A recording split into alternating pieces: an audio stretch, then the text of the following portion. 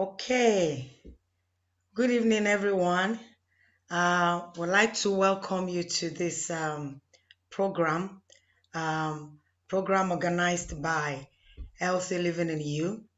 And today we are privileged to have in our midst Dr. Abayomi Ajigini. And today our focus will be on aging and back pain. And without wasting time, I would like us to just listen to a little bit.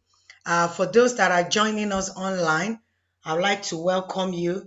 As the program is going on, if you have any questions, just post them in the chat box and we will take time at the end of the presentation to give attention to all your questions. And for those that are joining us via Zoom, you can also leave your comments and your questions in the chat box as well, and we'll give attention to them as well. Okay, so we'd like to know a little bit about Dr. Abayomi Ajigini. So just one moment, please.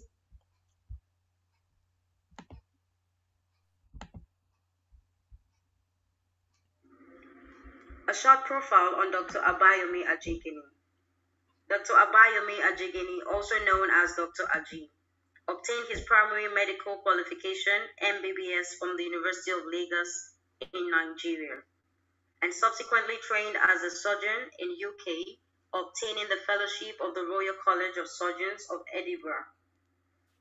After obtaining MBA from the University of Surrey in 2006, with a focus on healthcare management, he decided to train as a general practitioner and obtain the membership of the Royal Colleges of General Practitioners, MRCGP, in 2011.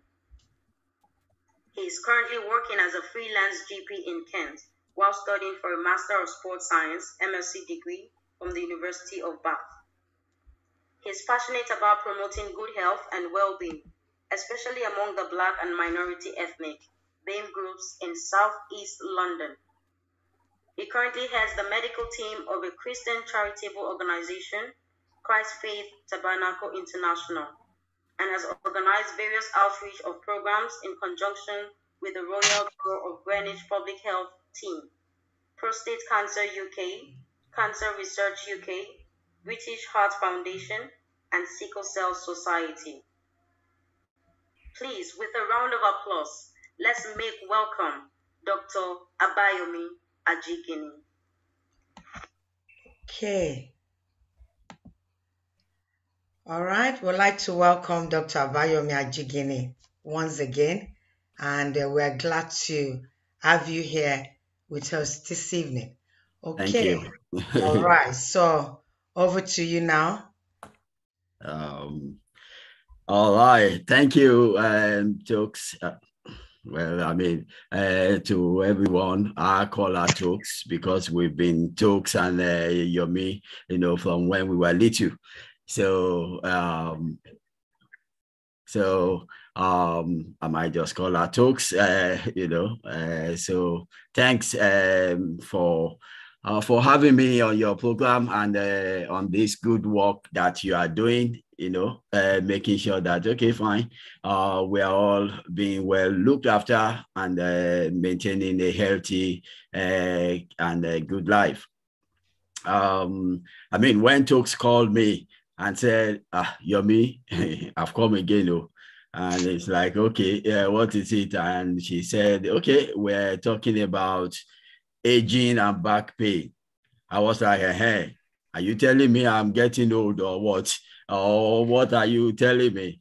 But then I looked at it and I said, okay, yeah, it's an appropriate thing, topic to actually go into and to discuss, because back pain is one of the, if not the most the commonest disability, source of disability worldwide.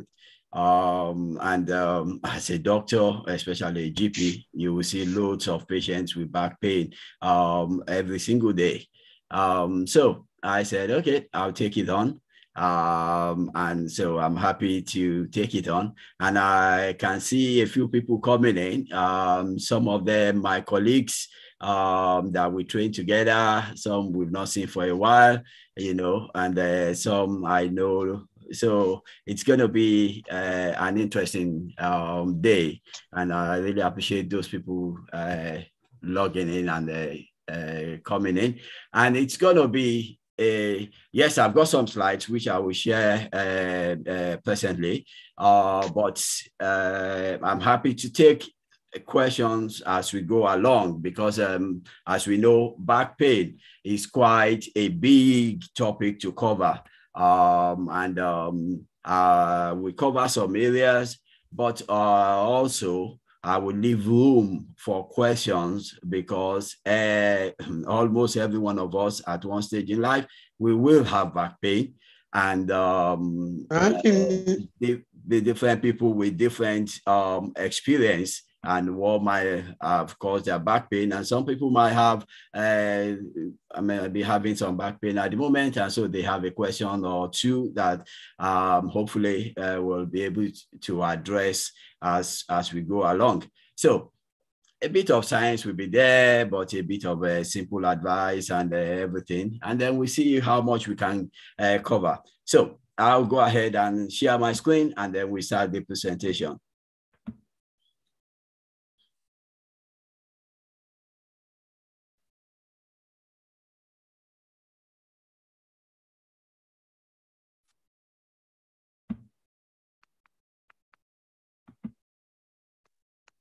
I hope everyone can see my screen. Okay, so let's go. Let's go back to the start. Yeah. As was presented, my name is Dr. Abayomi Ajigini. And yes, I trained in that great university called University Law, Lute or College of Medicine of the University of Lagos.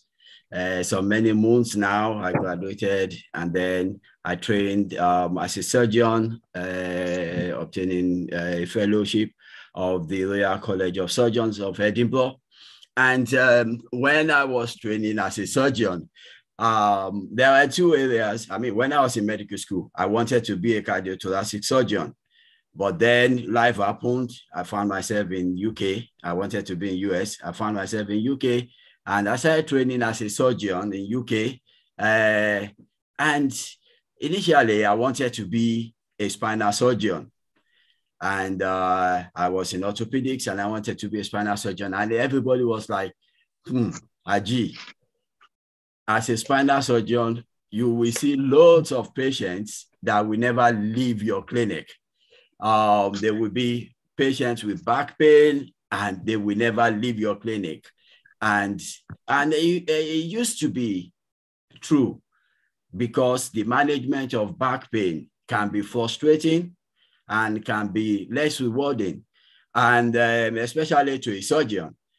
To a surgeon, it's like a man with a hammer. Everything will look like a nail. To a surgeon, you come, he wants to cut. And very few causes of back pain are amenable to surgery. Majority of the causes of back pain should be managed, by different modalities. So during this talk, I'll talk about that. So basically, I said, okay, after working in neurosurgery, spinal surgery for a while, I just said, you know what, I don't think I will be there managing back pain as a surgeon, and I changed into limb surgery.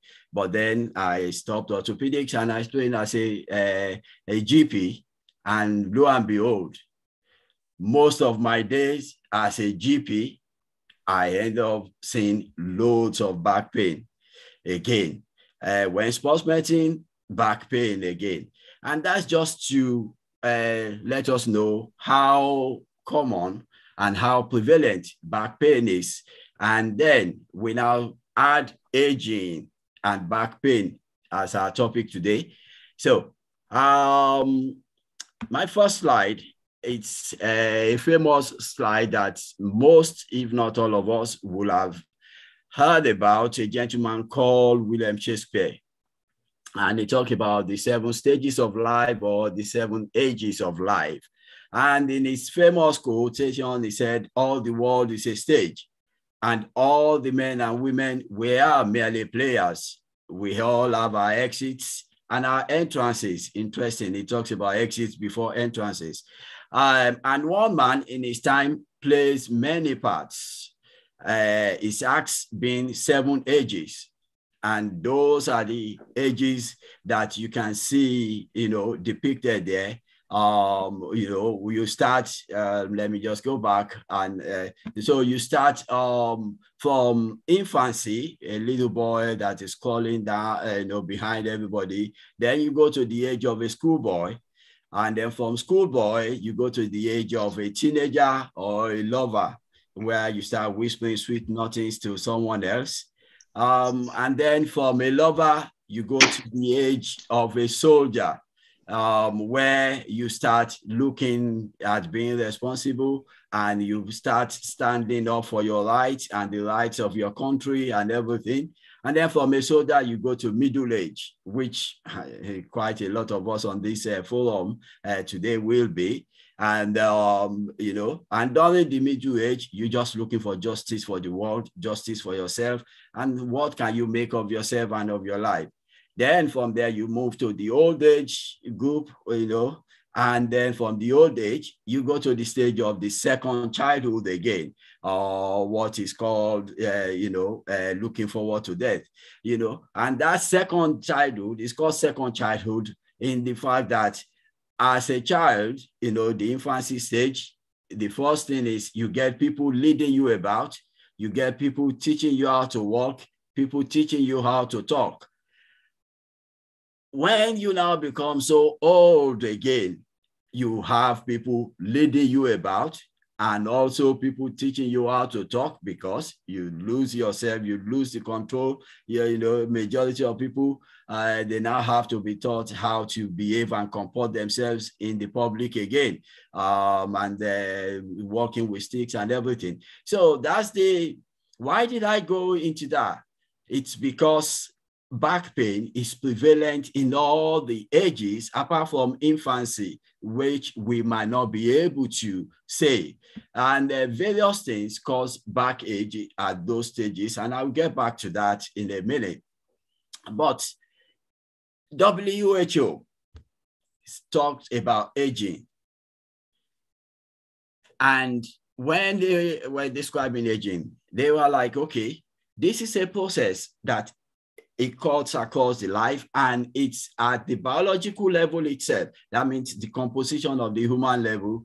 It's because several processes have been happening in the human bodies that you have accumulation of various metabolic waste and various degenerative changes, various repair changes have been happening over several years, to the extent that all this accumulation of the what we call cellular damage and everything will then gradually lead to reduced physical activity, reduced mental capacity, and a growing risk of disease and ultimately death. That's what WHO defines aging as. And all of us are going through that processes at the moment. However, now we are looking at process or what we call successful aging or aging gracefully. And WHO is trying to promote this decade from 2021 to 2030 as a decade of, should I say, trying to get people to age gracefully and to age successfully. Just as they define health as not just mere the absence of disease, but a state of complete physical, mental, and social well-being. There is the aspect of successful aging. Also, that it does not only mean you are not suffering from chronic diseases, but you should have optimal social engagement and mental health, as well as lack of physical disability.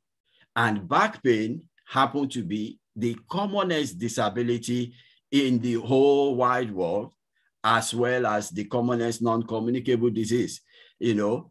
So with World Health Organization looking at 2021 to 2030 as, decade of healthy aging. So this talk, kind of coming appropriate at an appropriate time to give us a kind of snapshot and a kind of, should I say, gear up, so that at least if we've not been doing some things before, let's start doing them now while we look forward to the next 10 years while we age gracefully.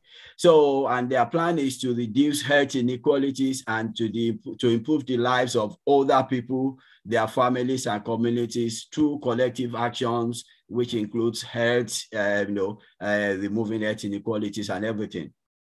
And they found out that, okay, some statistics between 2015 and 2050, the proportion of the world's population over 60 years will nearly double from 12% to 22%, and most of these people, 80% of these people, by 2050 will be living in the, low income or mid income population. Countries, while the high income countries will not be that in number. And interestingly also, it's found out that by that time, back pain and its effect will actually be affecting a lot of people, as it is now in the low and middle income countries, or because life has changed. A lot of changes have been happening to them, and a lot of things are not even available for them to be able to use. So, back pain. I just put these pictures there. Most of us will have seen someone, maybe a young lass or woman or middle-aged woman clutching their back, and that's the typical posture of lower back pain. And when we talk about lower back, we talk about area below the rib cages, which start at L1, what we call lumbar vertebrae 1. And it ends just at the lower part of the gluteal or the bum, So that's the lower, what we call the lower back. And it has a set of bones and structures that constitute it.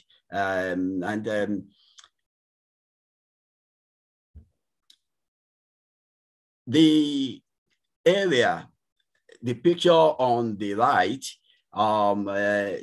it's just a picture of the spinal, shall I say, the vertebrae, without the cushion, what we call the disc. The disc are the cushion. But the reason why there are so many different causes of back pain, and back pain can be very disconcerting. It's because there are loads of structures in the back which can be the source of the back pain. The cushion between the bones, what we call the disc, can be the source of the back pain. The bones themselves, the articulation between the bones, the processes, and the muscles, the ligaments, the nerve roots, they all can be the source of the back pain. And when you come to the doctor, it's now left for the doctor to try and tease out what is actually causing your back pain. And as we age, the importance and the of different structures can then be appreciated. As I said while I was starting, my back pain is a big topic. I will cover as much as possible, but I will also try and give room for questions so that people can ask questions pertaining to their situation and their area. Because if we are dealing with aging and back pain, while I might just mention some of the causes of acute back pain, that means back pain that is happening now and it just happened for over 12 weeks. Most of the causes of back pain in the aging population, they are chronic, what we call chronic. That means they have been going on for more than 12 weeks in nature, and some started when we were teenagers. In fact, when you get to 50 years of age, if you've not had back pain and your first back pain at 50 years of is at 50 years of age, the doctors get worried, everybody gets worried. It's one of those things we call red flag, you know. And that's it. Let's go. These are some words that you will have heard and that people use to describe various types of back pain. These are not exhaustive, but these are common words that you will have heard.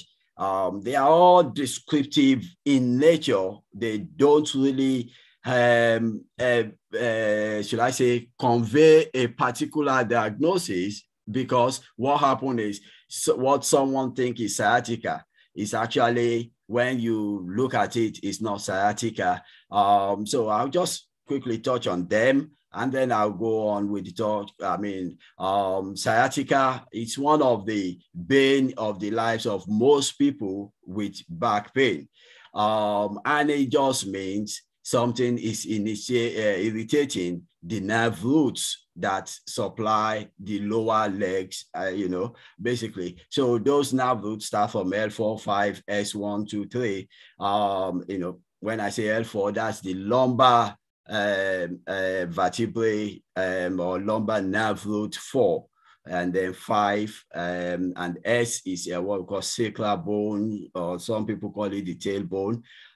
So you have the nerve roots. If I just go back to the previous slides and just show, you see those nerve roots from the pictures on the left, those yellow projections that comes out at the back.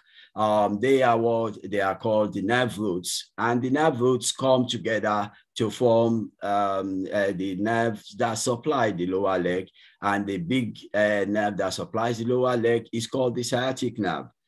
So sciatica just means something irritating the sciatic nerve. And it might be, the muscles of the back irritating the sciatic nerve.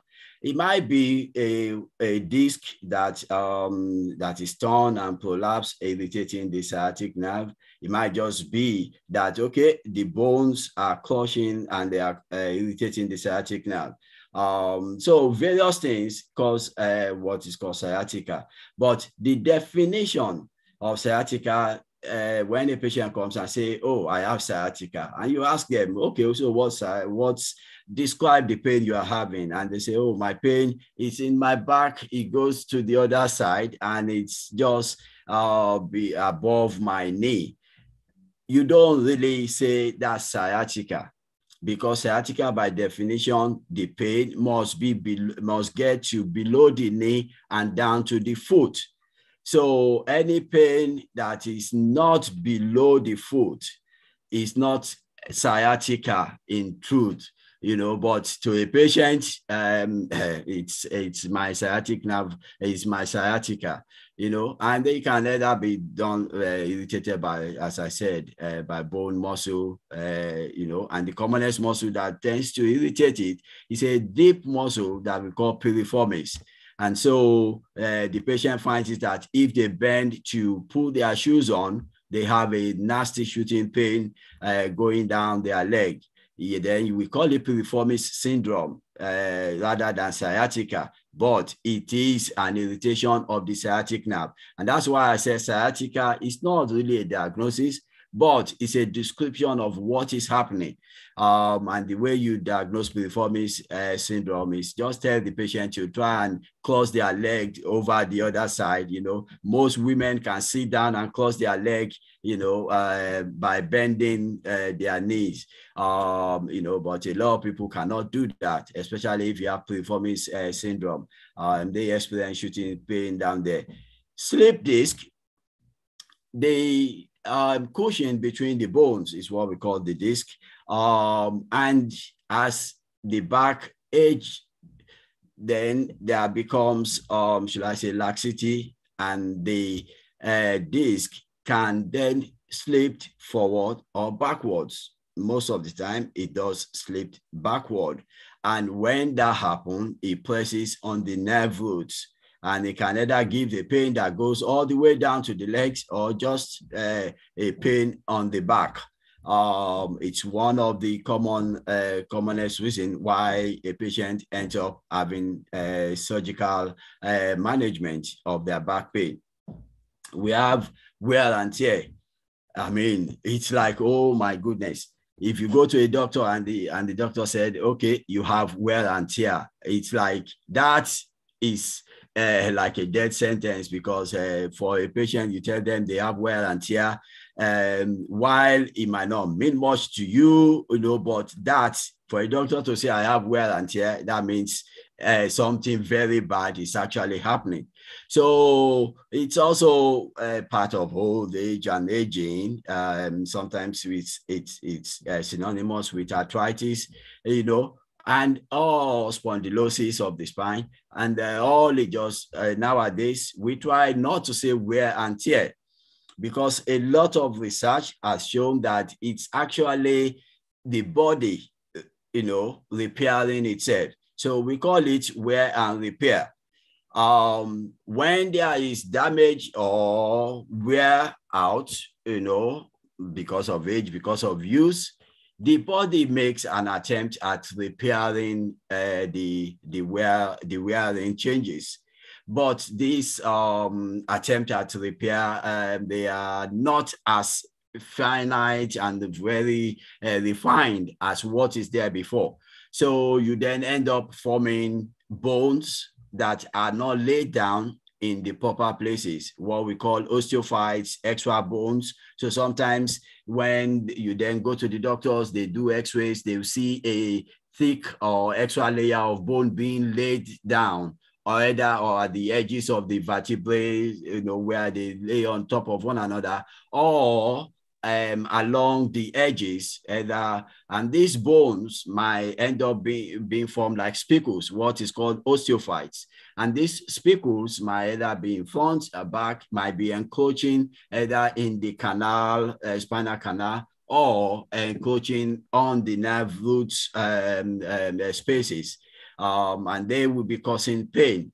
So the process of the body trying to repair itself is also one of the reasons why a lot of people get back pain.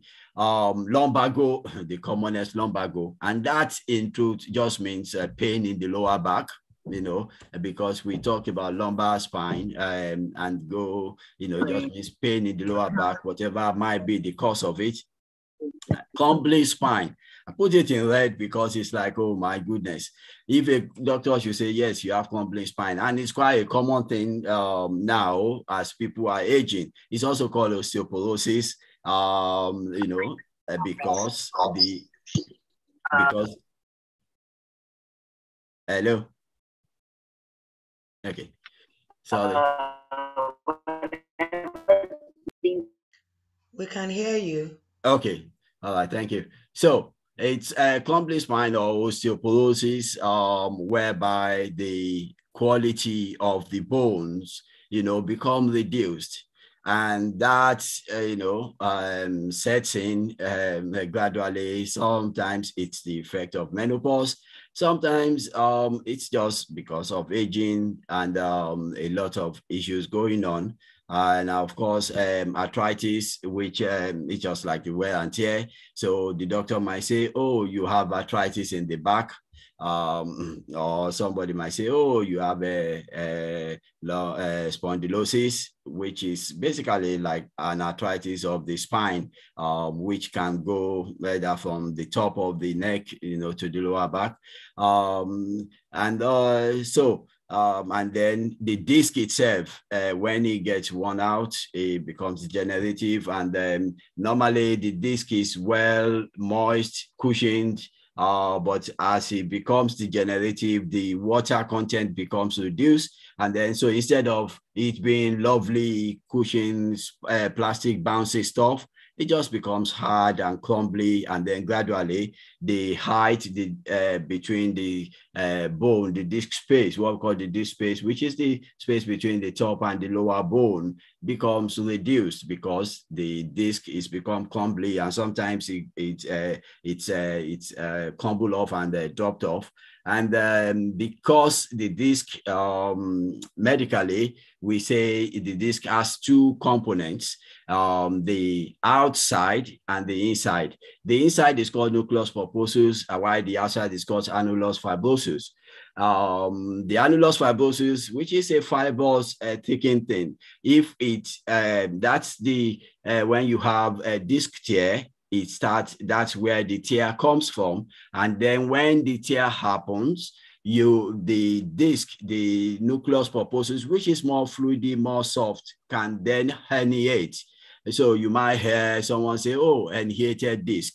It's because the annulus fibrosus has been torn, and then the nucleus pulposus, which is the central part of the disc, being compressed, then herniated. And this herniated disc might not cause any problem, while sometimes it actually starts encroaching on the nerve roots exit.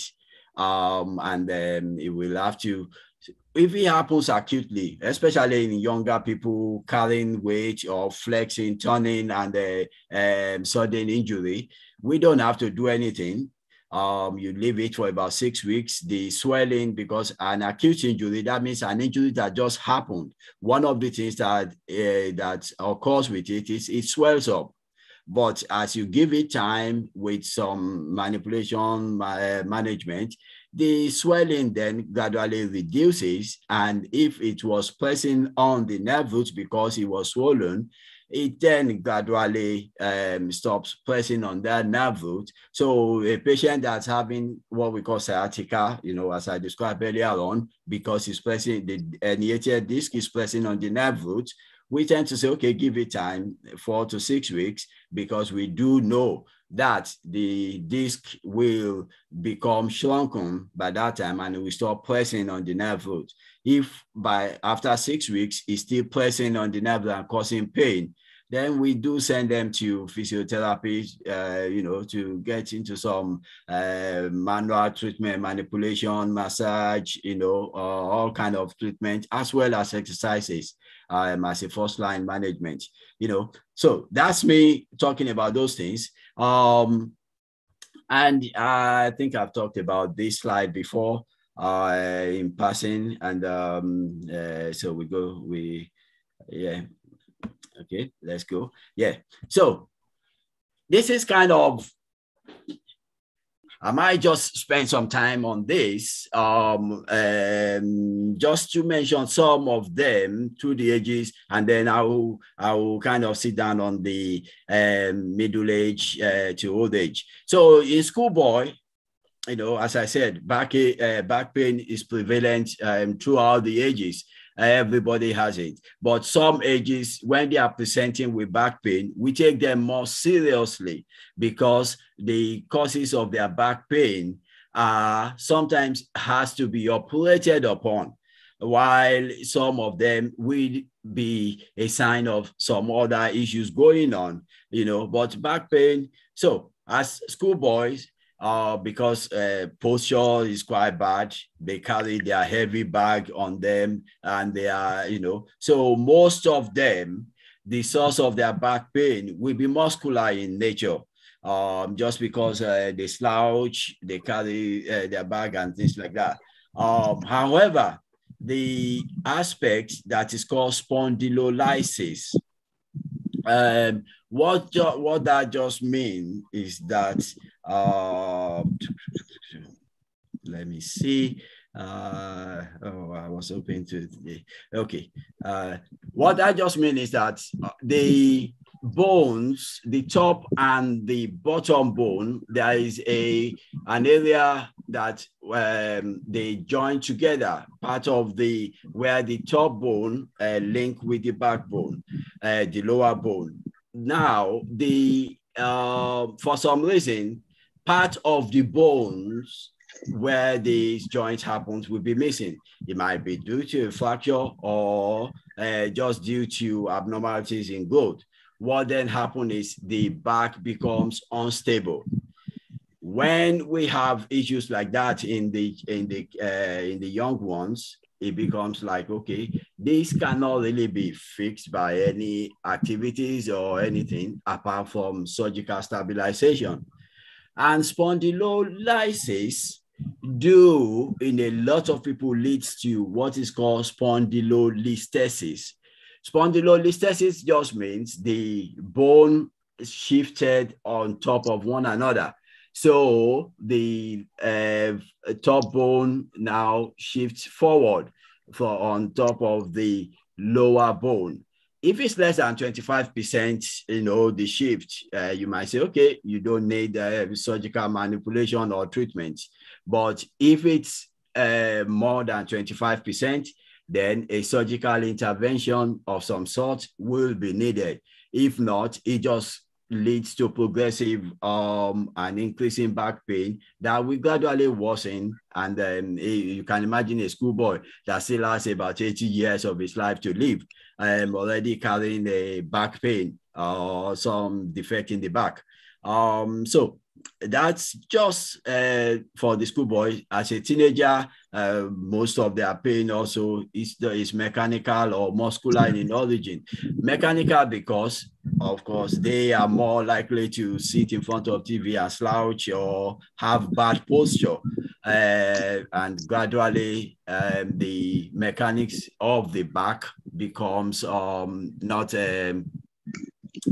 as smooth and as effective, gradually leading to back pain. And of course, they can have disc injury because of trauma with activities. They are more likely to participate in sports, and some sports involve, severe flexion and rapid flexion of the back. And that's all those sports do lead to back injury, disc injury, back pain, and of other trauma, maybe road traffic accident or sporting accident or other injuries. The soldiers, the commonest cause of their own back pain is trauma, because of their trade. When I say soldiers, it just means that age, between 20 and 30 to 40s.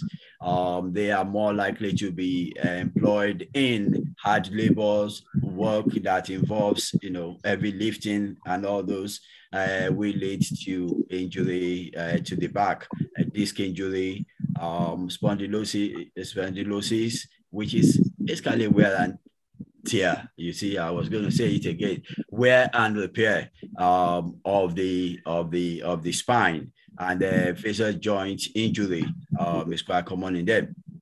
And then we come to those three groups that we're going to be talking about today. Let me see what's on my next slide. Okay, so in those groups, the commonest cause, excuse me, wow, just been in the garden or in the fields. So the commonest cause of pain let me just go in these three groups of people is what okay, come on, Aji. Excuse me, let me just go back to the previous slide. and do this. Yeah. So those three groups of, should I say, ages, the commonest cause of their back pain are what are listed here.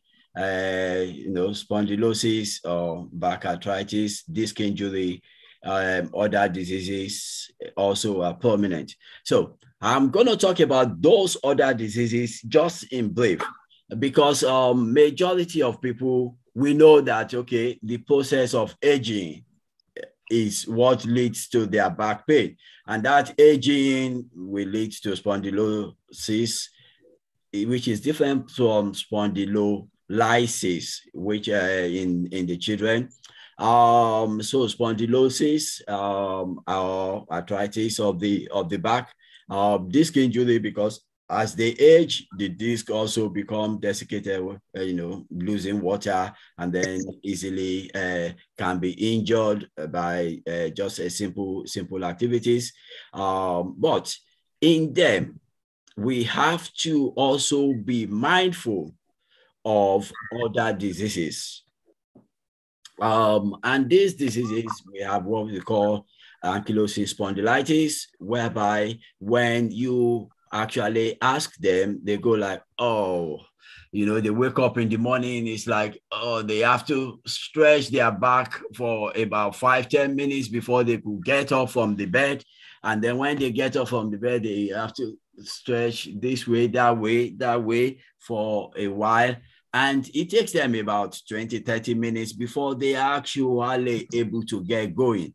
It's not just aging. When you have a patient that's presenting with such a problem, you start thinking, okay, is this ankylosing spondylitis? Is it the back becoming fused? And because that's what we call ankylosing spondylitis, whereby process of aging has led to the formation of bones and all those things. And the process of inflammation also has led to formation of bone that now join all the vertebral column together to now become a stiff, a rigid thing, instead of an easily movable, flexible structure.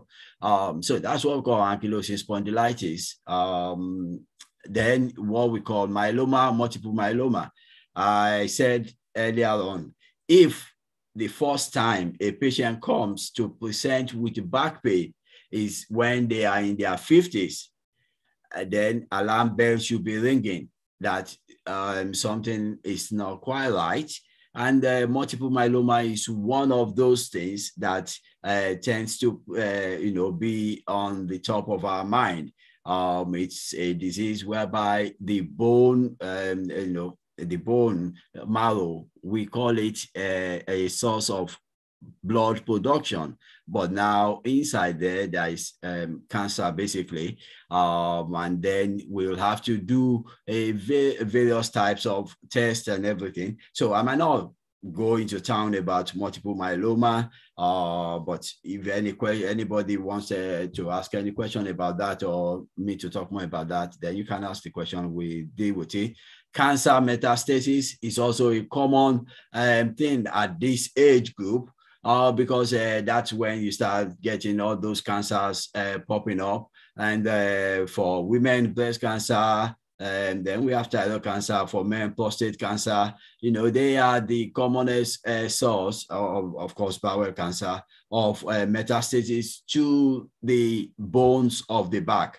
So that if a patient is, should I say, presenting with first episode of back pain in their 50s, then you start, you don't just think, oh, it's a wear and tear changes or degenerative changes of chronic, old age, but you start looking for some other causes. And then you have to start asking questions. I put the red flag there because those are red flags questions. So you have to then start asking questions about, okay, you have this pain waking you up at night.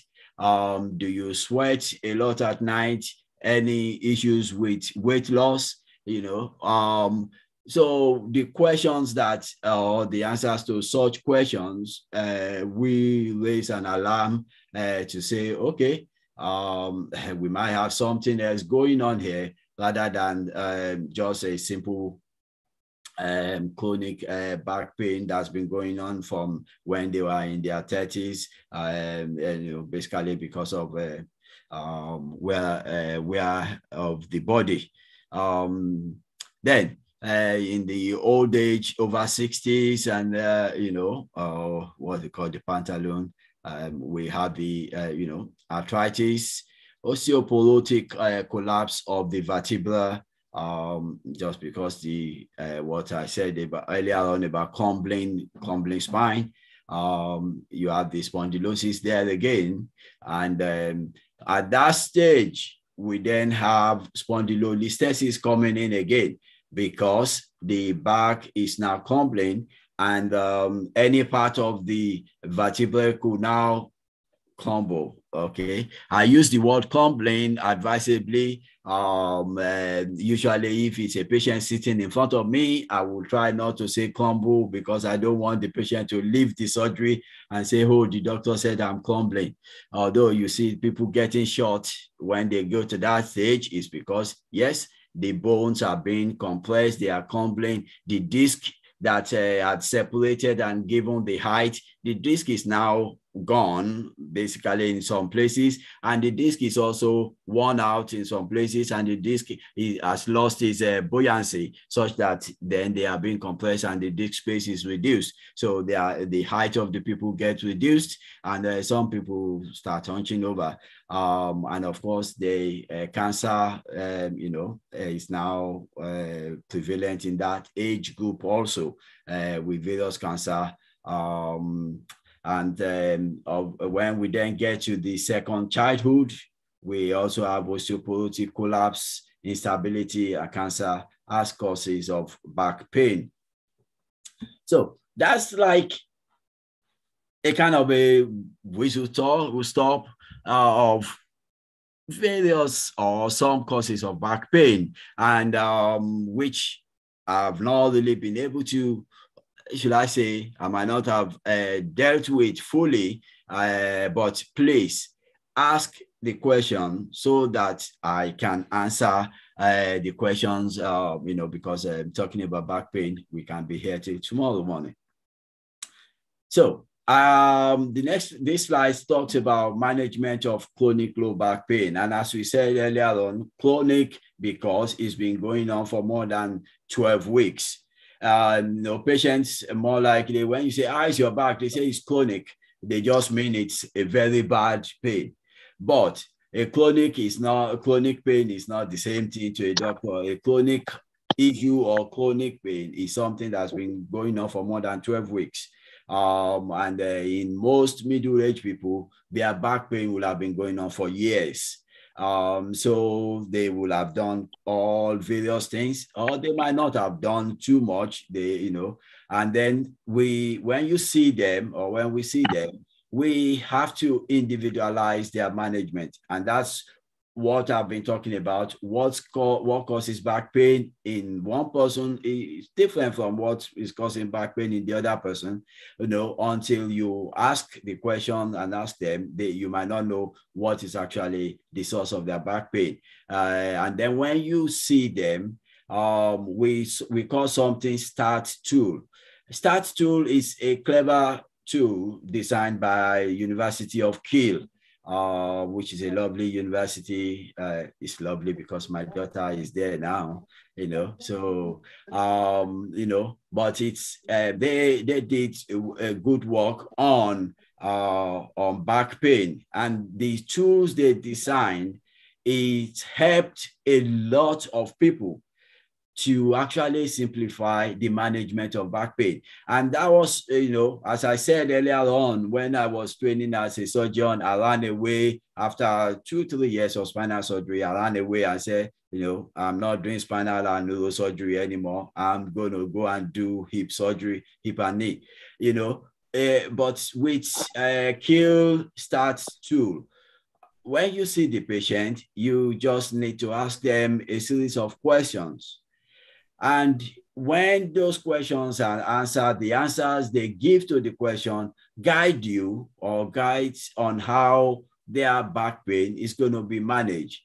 Some questions when you ask them, especially as GPs, when you ask the questions, we have 9 questions there. The questions 1 to 3, they are simple bulk questions. In the last 2 weeks, how is your pain? What have you done? What has caused your pain? Or how has the pain affected your life and everything?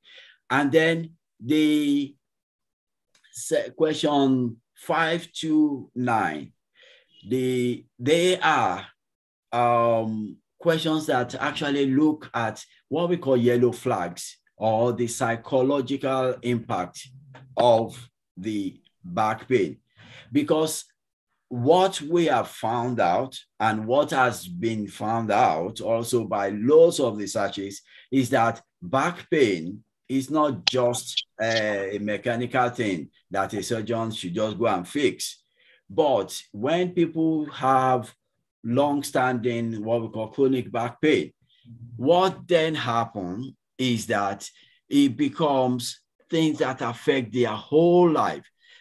So a kind of biopsychosocial model of looking at this disease that affects health, cause a lot of disability, and affect all industries and all ages.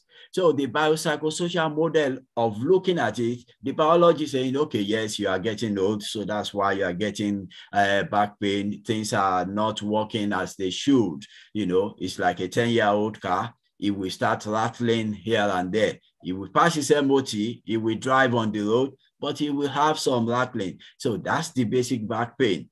But if your car starts turning on some lights, then you start worrying that maybe something else is going on. And that's what the START tool does. When we get question 5 to 9, if a patient should score 3, over there, we now know that the patient cannot just be managed by the GP.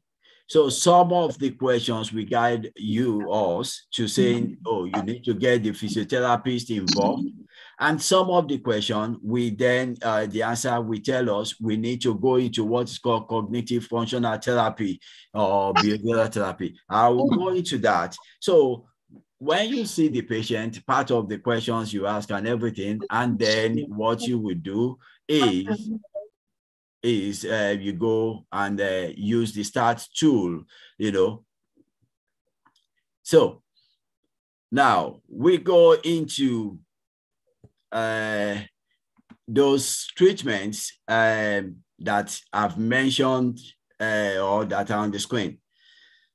Medications. Okay, let me just see where I am. Medications, we say the medications I give you, it's not basically to get rid of the pain, because the basic foundation of the pain might not be what is amenable to medications, but the medications help with the back pain such that you will then be able to do other activities which allow the pain to get better and allow you to live, in a way that you are less disabled by this back pain. Because the most, intriguing and disappointing aspect of back pain is it affects lifestyle activities. And as we said earlier on, it's the commonest cause of disability worldwide. So you use medications like anti-inflammatory, we call it NSAIDs, non-steroidal anti-inflammatory drugs. Ibuprofen, everybody can buy over the counter, and sometimes in some places, naproxen, or Celebrex, celecoxib, or a form of etorocoxib, and all those anti-inflammatory medications. They could be bought over the counters, and they are quite good for most of back pain, especially back pain of inflammatory causes. And that's one of the things that we tend to use also to guide us. If a patient is like, okay, you've used all medications, or maybe you've used weak opioids, and the weak opioids have not helped, and they use the anti-inflammatory and voila, their pain is better. You start thinking, okay, have I been looking at the wrong thing? Let's look again and call the patient in and start asking another question from this patient. Weak opioids, as I said, then we have the latest, not latest kind of medication, but what another, should I say, arsenal in the management is what we call the neuropathics. These are unusual analgesics, basically, which previously they were designed for other things. So I tell my patients, amitriptyline, which is the commonest one we use, was initially designed for depression. But now we rarely use it for management of depression. It's mainly used for management of back pain, headaches, or pain of various types of things, pain of nerve endings, and all those things. And it's quite an effective medication. You take it at night. When you give it to your patients, I mean, I've given it to my patients and I say, listen, when you get this medication, it's going to say it's for management of depression, but I'm not giving it to you for management of depression. It's because it's been proven to work for this type of back pain you have.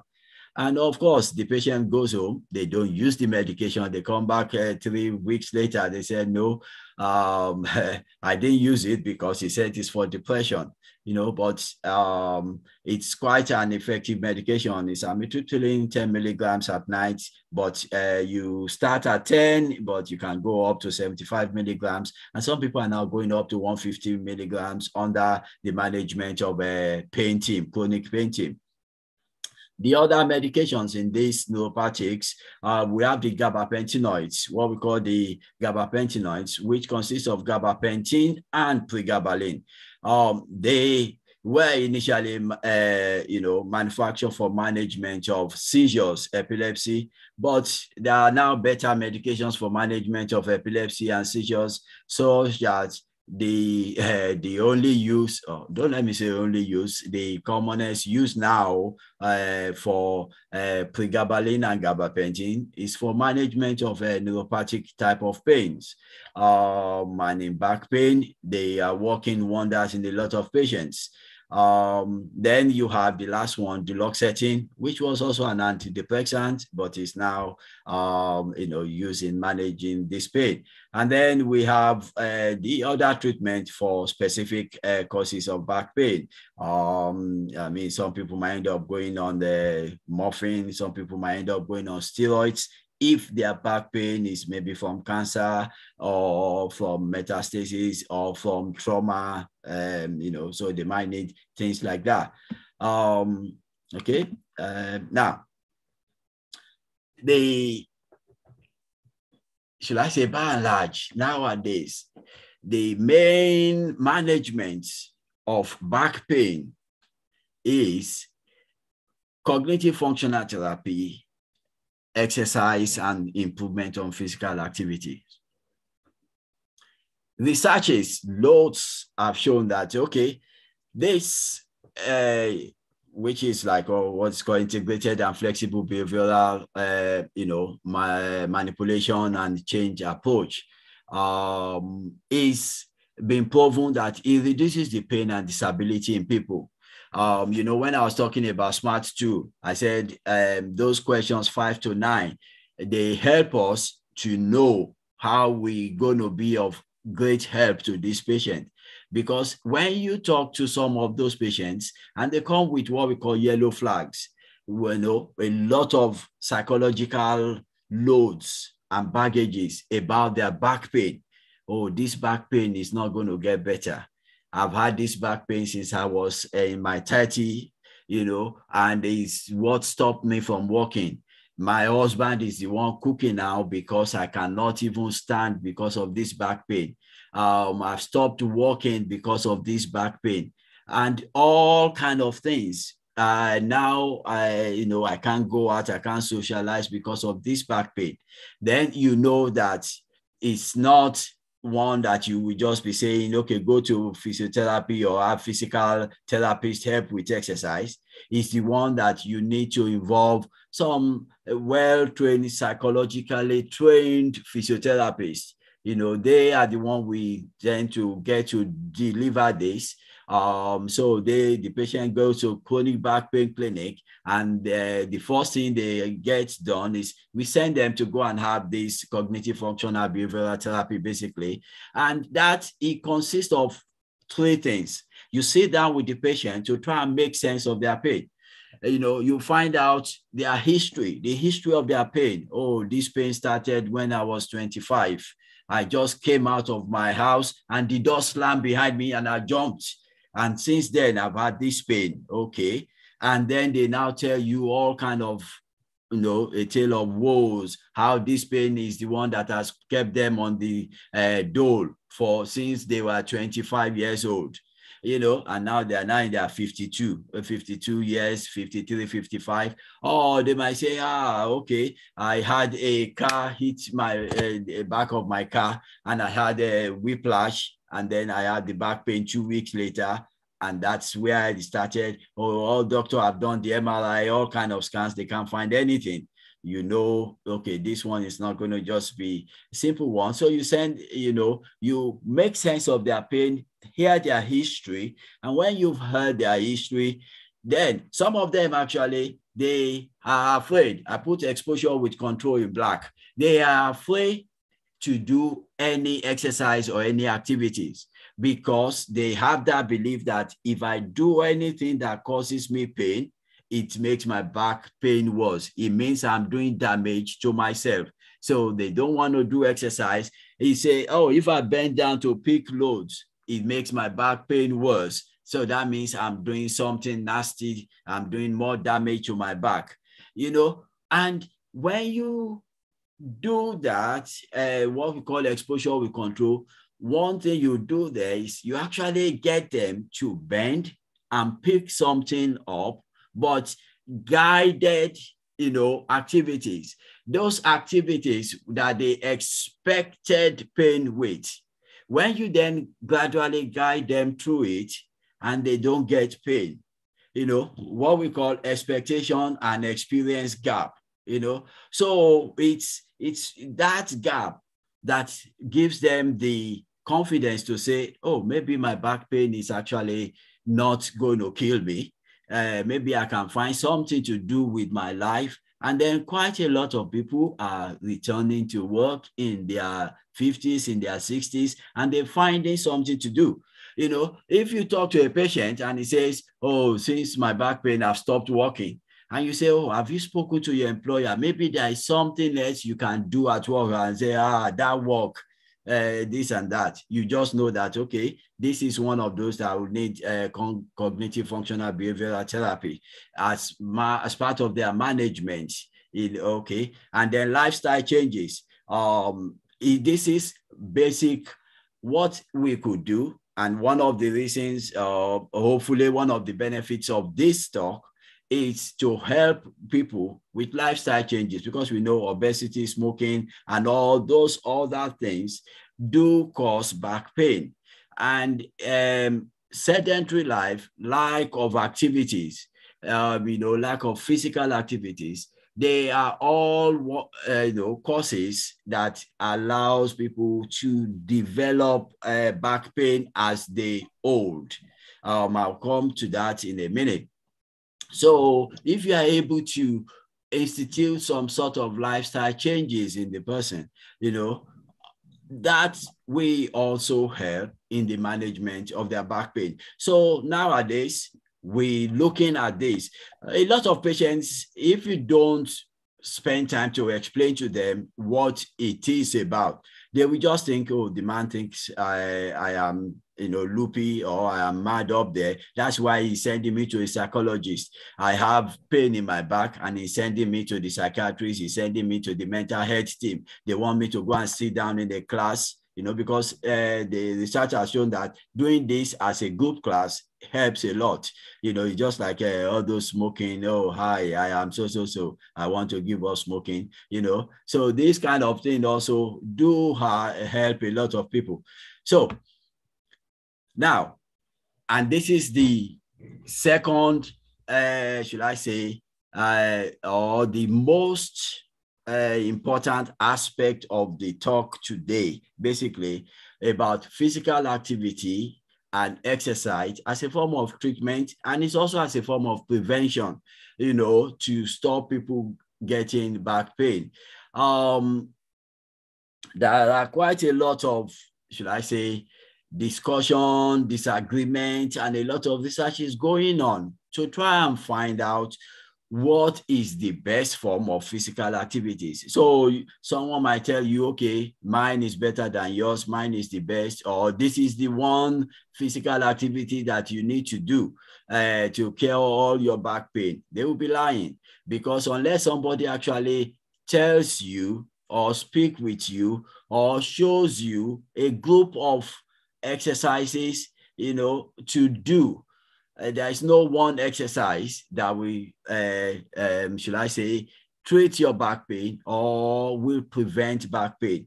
It has to be a combination of exercises, because various things cause the back pain, whereby it could be muscular, it could be disc, it could be the bone, it could be the nerve, in origin. So where exercises that has to do with all those things. Previously, we used to talk about the big, deep muscles, a group called the multifidus, which is a group of muscles that go from the top of the head to the bottom, and they are attached on to the vertebrae.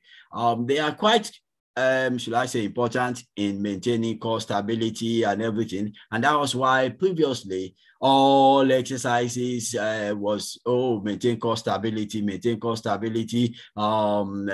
back pain stability, and back pain focus exercise or back focus exercise to strengthen the multifidus or group of multifida, or and also a big internal, what's it called, abdominals, but it's the transversus abdominis muscle.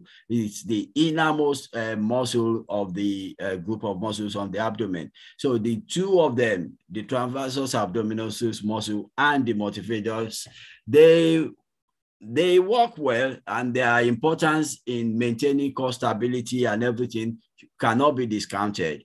But back pain exercises is not only to be focused on them.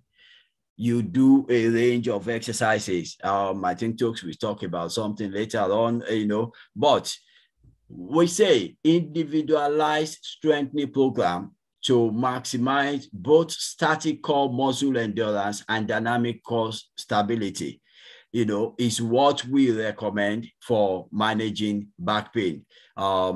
It's a big word. It will be teased out, with some advice.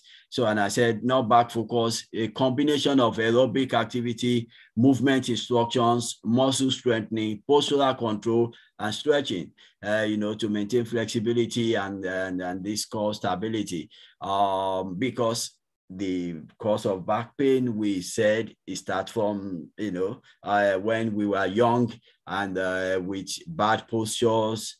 And when it starts, it then continues, and that gradually leads to things not being in proper alignment.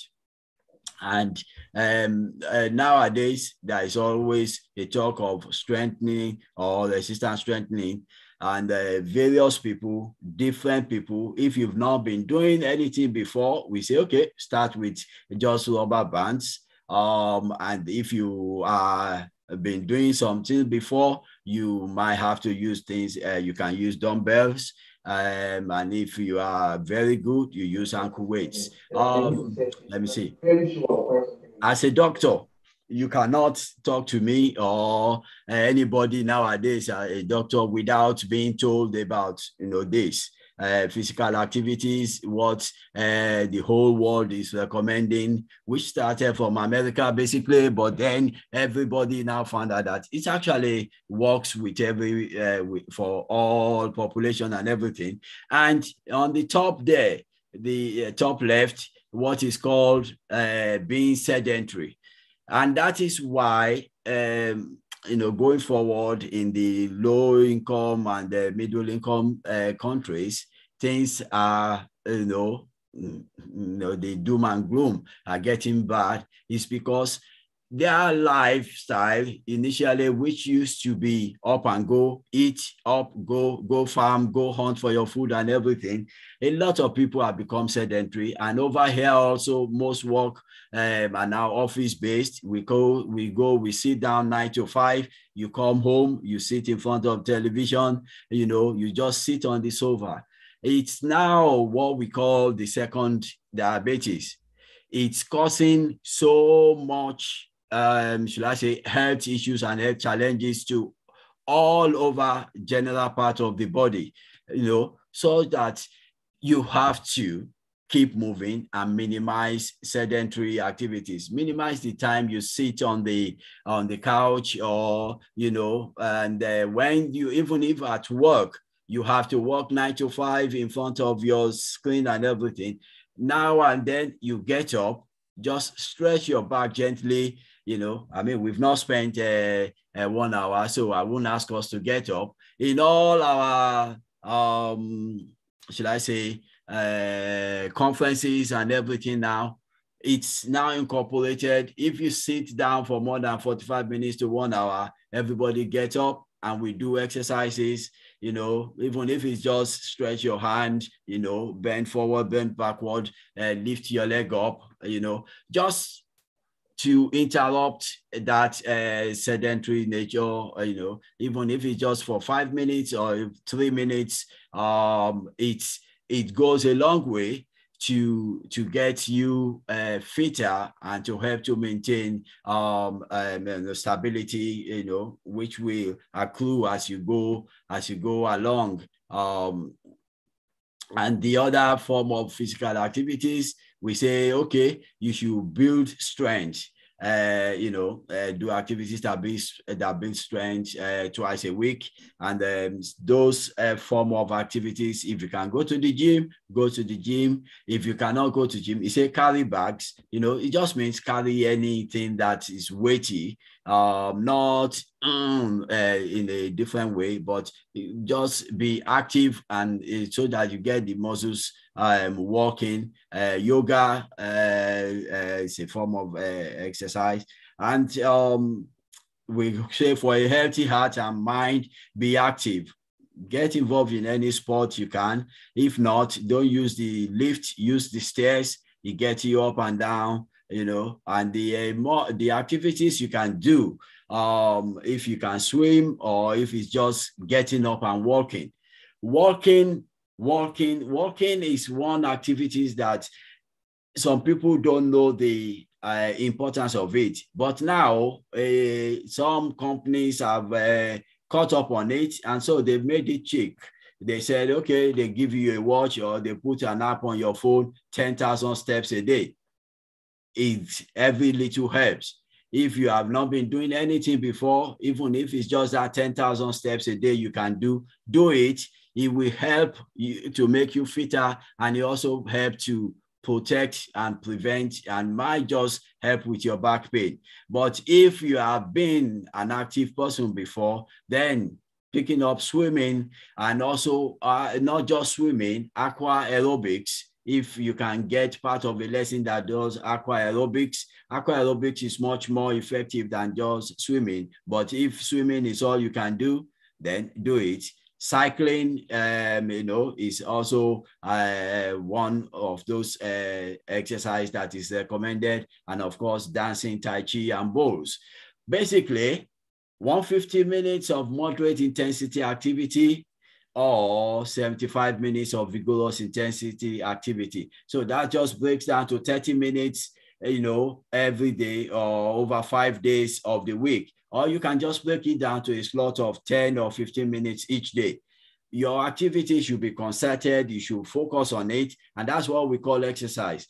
You plan that, okay, for the next 10 minutes, this is what I'm doing. That is exercise, not just something that just happen to happen, but you focus, you plan it and say, okay, next 10 minutes, I'm going to walk around the block today in the morning. Next 10 minutes, I'm going to jump up or down, So those are the kind of activities that actually build up strength, physical in you generally, and also help in managing your back pain. Okay. So as I was talking about the exercises before, I just have a few slides of some of these exercises that you can actually do, that now focused on managing, your back pain, not just keeping you fit, like what I've just gone through, but this one, because the management of your back pain should involve flexibility, aerobics, stretch, and strength. And this is one of those one you do for flexibility, whereby a lot of us will have done this before. You lie down on your back with hands that way, and then your knees bent, almost at almost reaching towards the bottom. If you cannot get it to your bottom, wherever you can get it to, just bend it and then rotate the leg, and let your leg lie this way while you maintain your back on the floor in a supine position with your hands clasped behind your head. If you have not been doing exercises before, it's always better to get this taught to you or shown to you by a physical therapist or someone like Tokumbo, whose work is in that aspect. So this help with flexibility exercise. Another flexibility exercise, which is quite easy, which you can do if you have been sitting down for 45 minutes or more. You just stand up, one hand on the wall, the other leg flexed behind you. If you cannot hold it up to the bum, that's fine. Whatever you can do, gradually you get there, to do it. And just we always say this exercises is not just you hold it, you drop it. I always tell my patient, count 1 to 10. If you are a seasoned, should I say exerciser or someone who is sporty, you stay there for 15 to 20 seconds, each movement. But if you just want to start by counting 1 to 8, when you hold that, count 1 to 8, put it down, hold the other one, count 1 to 8, and then the other one leg stretch, you stretch it in front of you, also count 1 to 8. They help in managing back pain because they make the whole body to function in a proper way. And this knee to chest, is also one of those common exercises that is recommended and is quite effective in managing back pain. That's for flexibility, and this is for strength, whereby while you are lying supine, that means you are lying on your back with knee flex, you suck your belly in from the belly button or umbilicus. So you kind of suck the belly in as if you pushing yourself into the floor, and it does help. We strengthen the belly, strengthen the back, let's see, do I have one more? Okay, various, I remember this, there was one time we had the union in Lagos.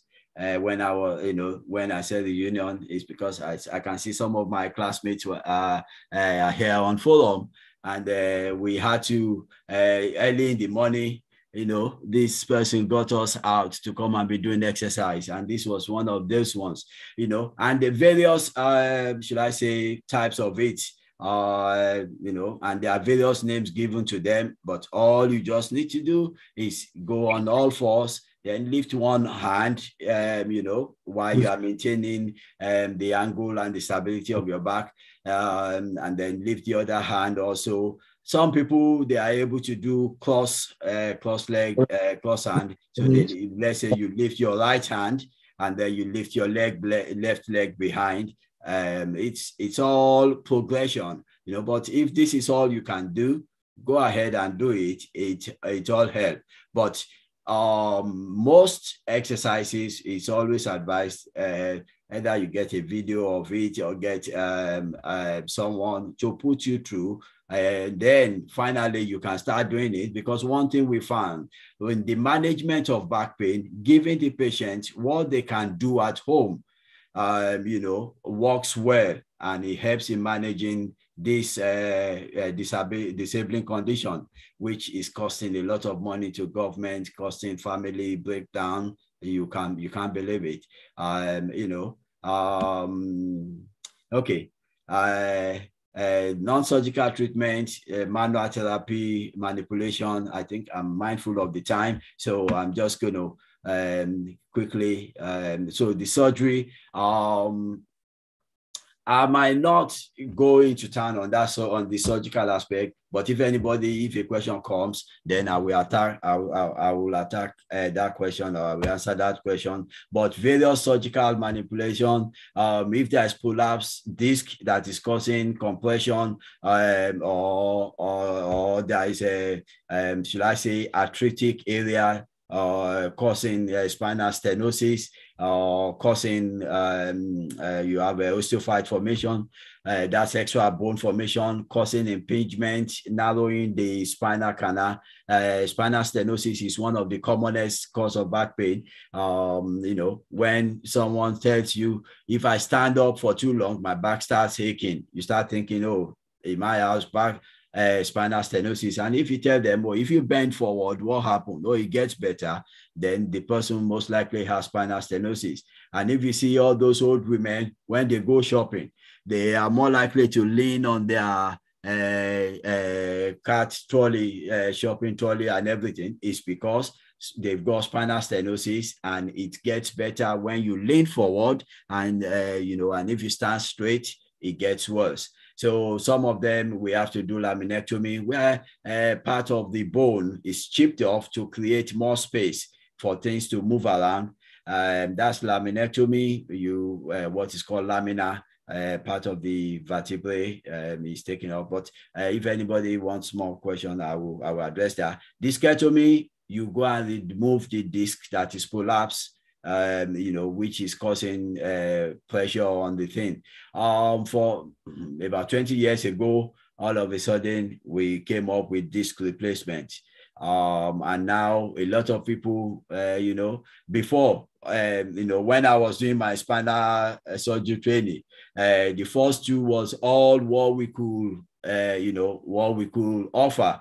A few people were doing disc replacement, but it wasn't really, it was kind of crude then, whereby, okay, a few things were just being injected to create increase in disc space, you know, when there has been collapse. But now it's a refined procedure with various things being done to replace the disc and all kind of things. And it's giving a lot of people that I've thought, okay, that's it for me. It's giving them a new lease of life, you know, by having their disc replaced.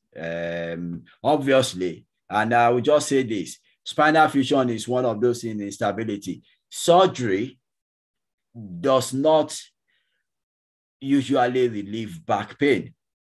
And most of the time, you won't have surgery done because of your back pain, but you will have surgery done because there is something that is pressing on the nerve or pressing on the cord, and so it's causing further issues down the leg. So the surgery will help with the pain of compression of the nerves, which is worse than your back pain. Where people that have it, they know. You know, so surgery will remove all those issues, but the back pain itself, you know, will not, is usually not helped by the surgery. So the things that usually help the back pain is the manual treatment, exercise, physical activity, and cognitive functional therapy. management. Let me see. That should be my last slide. Yes, that's my last slide. Sorry, Jokes. It's over to you. Anybody or any questions? We actually Maybe have answer. we actually have questions really. Um, Okay. okay, if you can stop sharing. Okay.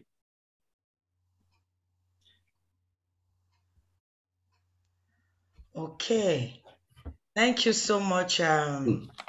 Dr. Ajigini. It's been really Wow. yeah. Sorry, I didn't know I've taken so much time. And I was thinking I didn't. Uh, Okay, we have quite a number of questions, really.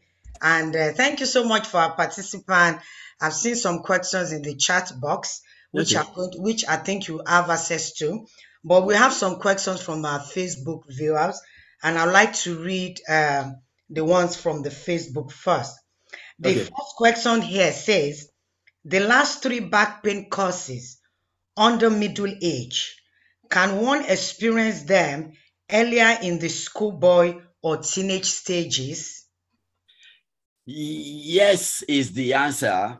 Okay, because the back pain and the let me just I might just go to I'll go to this particular slide just to answer that question. Uh I just let's see this. I don't know if you can see. You might not be able to see that slide. Because I'm not sharing it at the moment. Okay. But the answer is yes.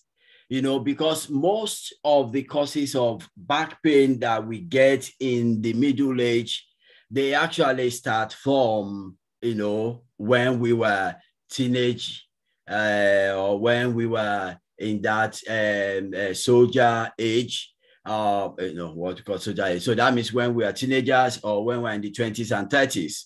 And that's why I said, if the first time you experience a back pain is in your middle age, your late 40s and 50s, the doctors get worried, because we know that back pain, as it were, or usually start from the teenage years and the 20s with various causes, lifestyle, people being overweight, people not maintaining good physical activities, or having an injury and then they've not really been managed or managed themselves properly. So yes, all those causes that you might see in the middle age, they actually usually start from the lower, from teenage Okay, and 20s. all right, thank you. Then another one says, which when one has consistent back pain before age 50, with proper management in place, does it ever go away? Um, Depending on the cause, okay, but the thing about it is when people have the one that is because of where changes on the body, we now do all those exercises and the training and the teaching, education about it, so that instead of back pain causing and becoming a disabling condition, it's actually a condition that you can manage and you can live with. I talked about a 10-year-old car. He will have some rattling, but he can still take you here and there and work properly. And that's one of those things that we do with back pain, to make sure that it does not become a disabling condition, so that a lot of people, the 90-year-old man that is running, he has back pain, but it's just that he's not letting it affect his life and become a disabling condition. And that's what the management of back pain is all about. Okay, then I have in the chat box, we have some questions in the chat box here. Um, Okay. yeah, there is one here that says, I have backache from an exercise injury in 2019, Mm. which still pains me when I try to turn in my sleep. Please, what can I do? Okay. So, and this is where you start asking the patient, okay, so what sort of exercise actually injured the back? And the best thing I would say is to sit down with a physical therapist so that the person sees you and you are able to say, okay, this is where my back pain is. This is what I did that injured it. And then when you are examined, we will then be able to say, okay, this one, yes, it was done through exercise injury, maybe an exercise that was done wrongly, but these are the right exercises to do, which will help to restore, strength, flexibility, and stability to the back. It might hurt when you turn, and that's why I was talking about the cognitive functional therapy aspect. You find out what the history of the patient is, then you now expectation with control. You put them through that process that causes pain, but you teach them how to go about those processes.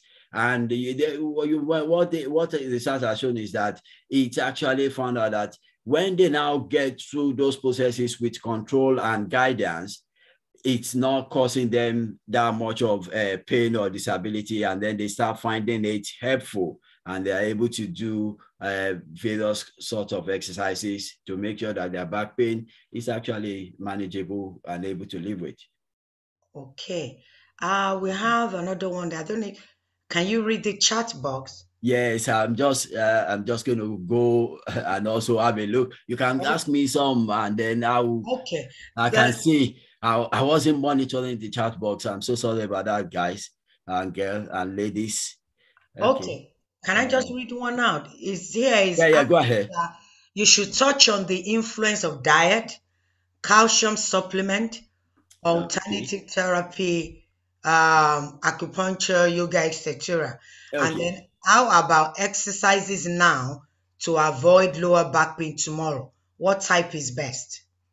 Okay. All right. Let's start from the back going forward. Exercises now to avoid back pain in the future.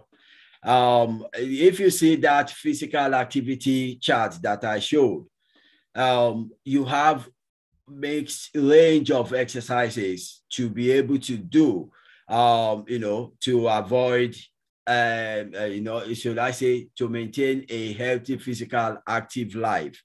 So what the government or governments of the world says is 150 minutes of moderate intensity activity and or 75 minutes of vigorous intensity activities in a week.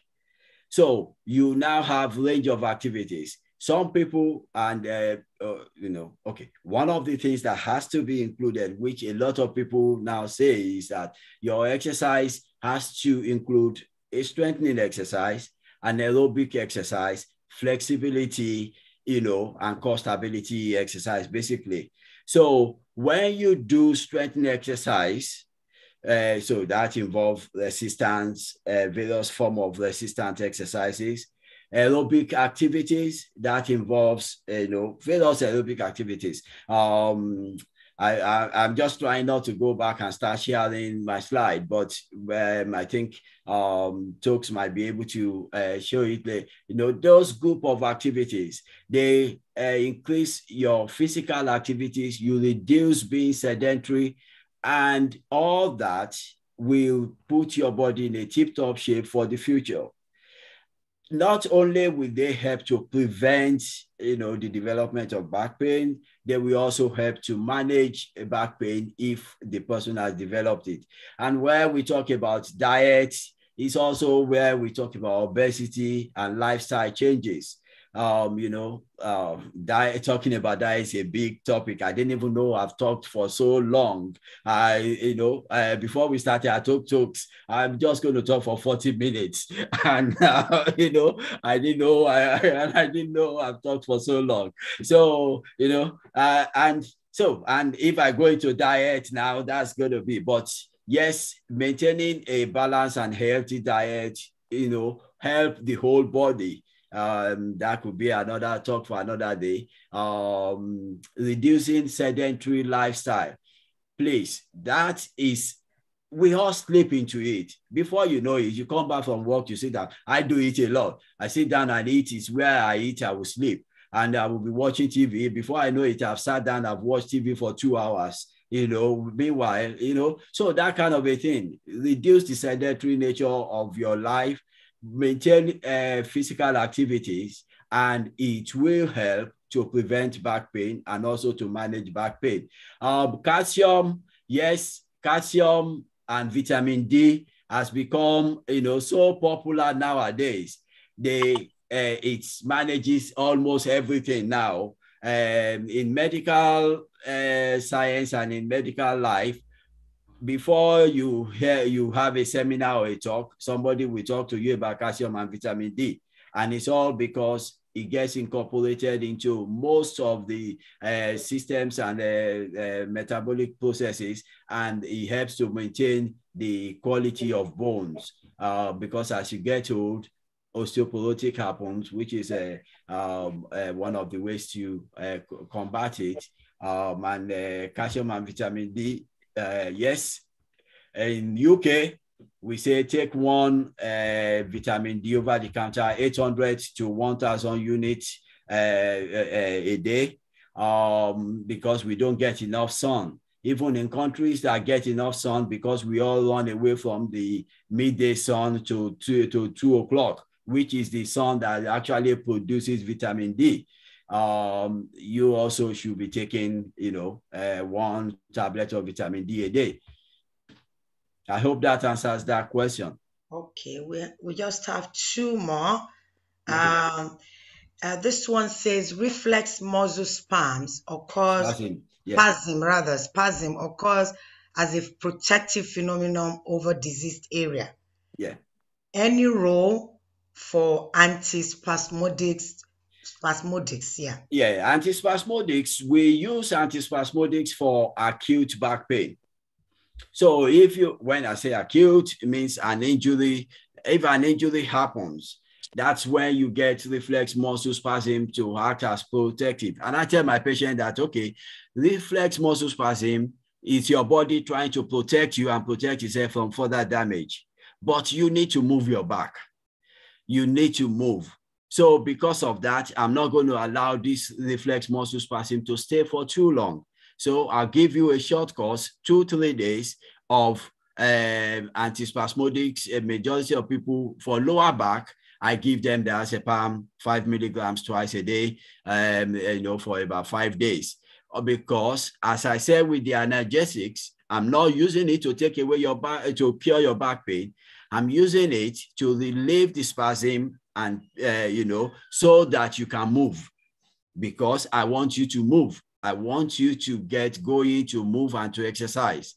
So the diazepam, I use it for a short period, maximum 3 to 5 days, in managing acute lower back pain, which is a back pain due to injury. If a car hits your car from the back, your muscle goes into spasm. If it's neck, I do not use the diazepam. Nowadays, we have what is called methocarbamol. It's a different antispasmodic medication. Diazepam doesn't work well on the neck muscles. It works more for lower back muscles. So I use diazepam for lower back muscles for 2 to 3 days. But for long-standing pain, and you should not use diazepam for more than 5 days. Patients become addicted to it because it relieves their spasm. They don't want, and they say, "Oh, give me more, give me more." If the doctor gives you more, the muscle becomes so lax, and you are not really able to do much. So, yes, the space for it is only for 3 to 5 days in my own book. If you come back next week and you say you want more diazepam, I won't give it to you. You're not going to get it from me. If you come back to me and say you need diazepam, that's when I'll send you to the physiotherapist, and I'll.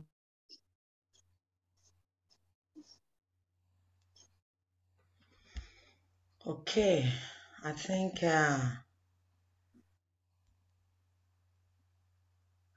it's frozen there. Okay, while we're waiting for him to come back on, I'd just like to play us just a short video. We'll soon be rounding up, and thank you so much for your patience. I'd just likely to play a short video, then I'd like to share a link with us.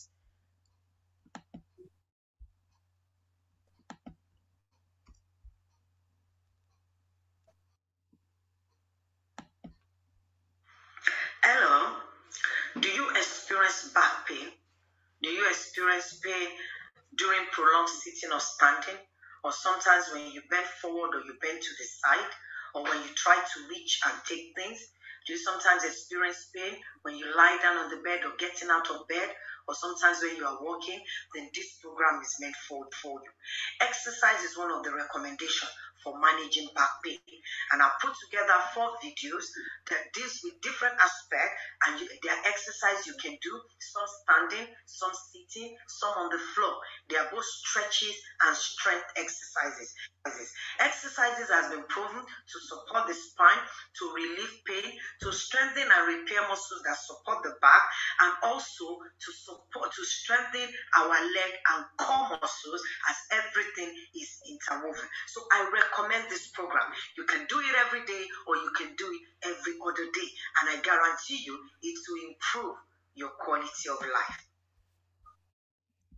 Okay, thank you so much.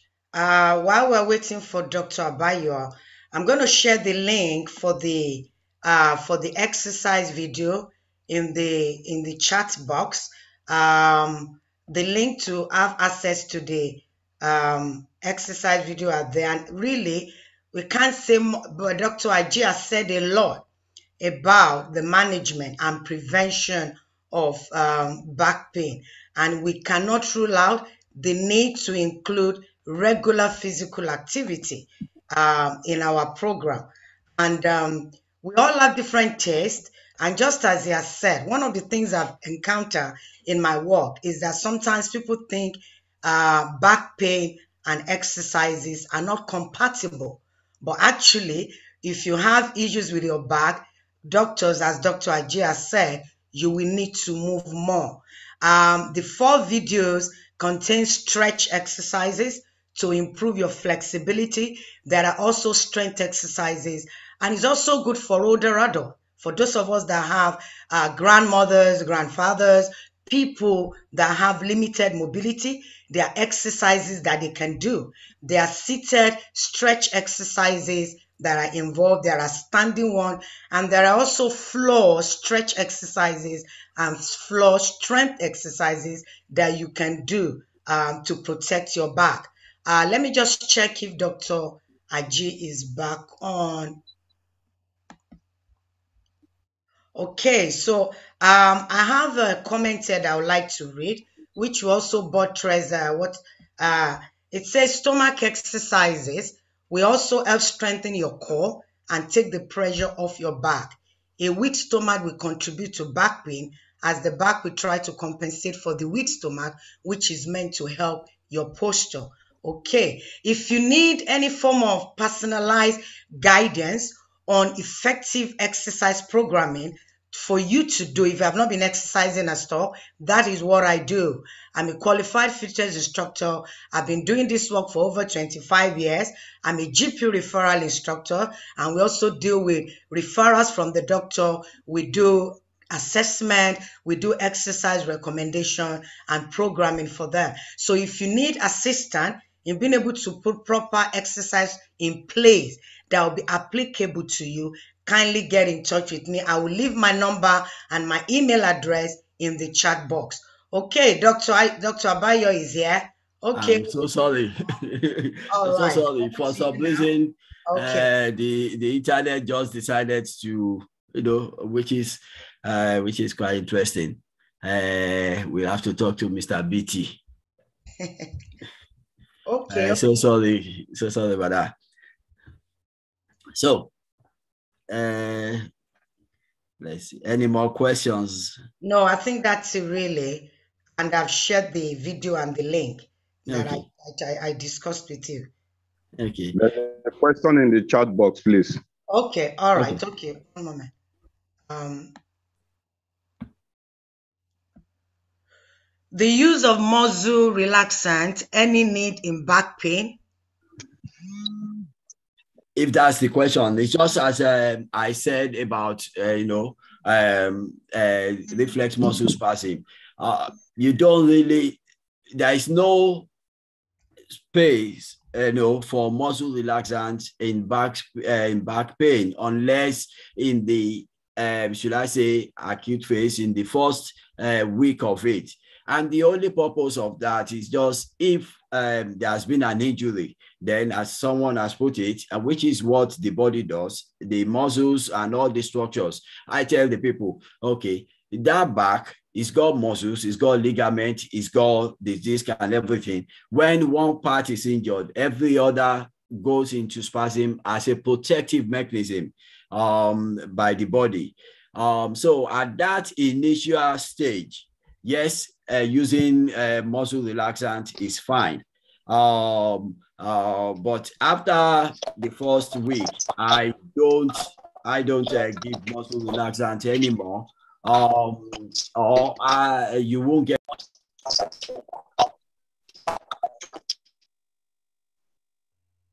Oh, like the diazepam for me.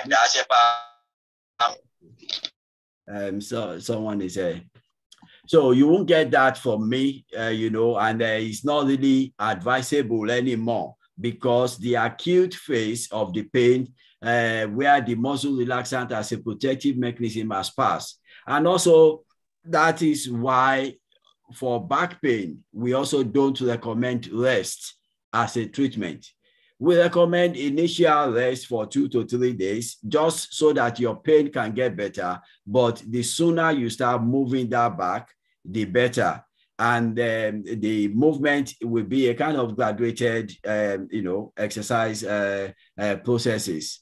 I'm sorry, I missed Took's video, but I can see she's sharing, some details and everything over there. And now, but yes, you need to move. We give the painkillers to help the pain, and the relieving of the pain is so that you can get the movement going. And that's what has been shown to help a lot in back pain.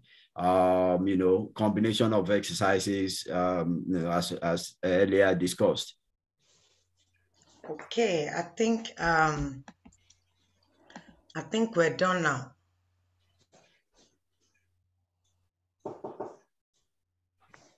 Oh, okay. All right. It says by stomach, the previous writer meant abdominal exercises. As such, you can't exercise your stomach. Exercise helps the core and supports the back. A very strong core is very, very important. Yes, thank you so much for that contribution. Okay. I think any other contribution? I think that is it now, Dr. Aji.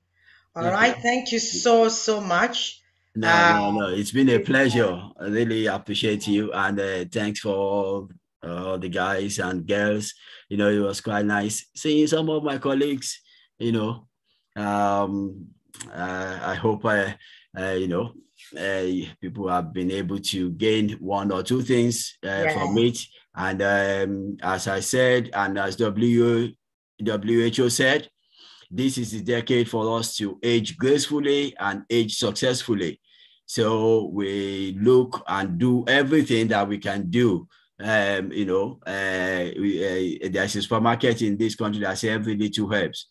So we need to put everything in place to allow us, to age successfully and age gracefully. And whatever you can do, whatever you have, that you can use to actually be involved in getting people to age gracefully and age successfully, it might be an opportunity for you to be able to make a bob or two while you are helping, the world population and reducing disability. Thank you all for for spending your evening with me. I'm so sorry, Tokes. I'm so sorry. I thought I spoke for 40 minutes, and I told her I'm going to speak for 40 minutes, and I was still talking. Oh my! But it's been nice to spend the evening with you guys. Thank you so much. And closing word for our participant online and also via Zoom. Especially for those that have not been exercising at all, I will advise, because when it comes to exercising, safety and effectiveness is very important, and you want to ensure that exercise you do will not worsen whatever back pain that you have. So kindly get the assistance of a professional to put you through the proper technique of doing the exercises. And if you get access to the videos, I took time to explain how to do the exercises effectively. Then once you have mastered the exercises, then you can do them on your own. Thank you so much for joining. Kindly share the link with other people that you know will benefit from it, and hope to see everyone again on our next health program. Thank you so much. Thank you all. Have a nice evening. Well done. Okay. Hey, thank you. All right. Well done. Thank you. Well done, Doki. Thanks, everyone. Thank you. Bye. Thank you. Thank you so much. Thank Thank you. You're welcome.